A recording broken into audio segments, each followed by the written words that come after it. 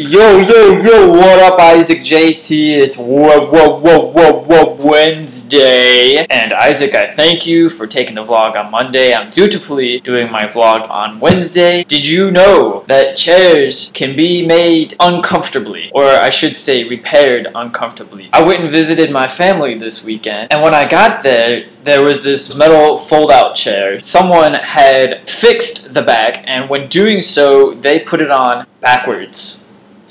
I know this photo is not very good, but I didn't really take any other ones, and I thought it is really the most uncomfortable chair I have ever tried to sit in. But today, I'm doing something that I do not like to do, I do not want to do, and I just think is very terrible, but people do it all the time. I'm taking BuzzFeed Quizzes. I don't even have words for them. They're terrible. They tell no one anything. They're kind of cool because they let people allow themselves to be in their own universes, and I'm gonna be this person. This is kind of my personality. When people get who they want, it's all cool and fun, but when they get the not cool guy, everyone laughs at them. I also think it's not cool because what these quizzes do is that they encourage people to desire and be someone else as opposed to encouraging people to be themselves. I don't like labels being placed upon me, telling me this is the person I am or should be. It seems like the hip thing to do. After I graduate school, I'm considering going to graduate school, so I took the quiz, what should you get a PhD in? And I was like, oh, it's going to be math. Well, of course it's going to be math. That's my major in undergrad school. Turns out, they said I should get my PhD in education. I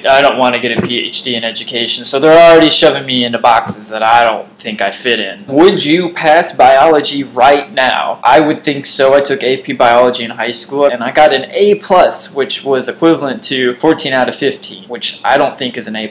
Which classic female author are you? I don't really know many classic female authors. I know they exist, but I was like, I don't know, let's find out. Turns out I got Maya Angelou. What kind of bear are you? I was really hoping to get a Bruin. However, I ended up getting the American black bear, which is okay, I guess, because they said that I was the most American of bears. So there's not much wrong with that, I suppose. Do you win at eating? I didn't think I did, and the quiz kind of says that I don't, and it said I've got some skills in eating, which is good to know because I've been eating as long as I can remember. It's nice to have it confirmed that I know how to eat, or at least have the skills to do so if I so desire. Are you Kanye West? I didn't think I would be. The quiz says that I am definitely not Kanye West.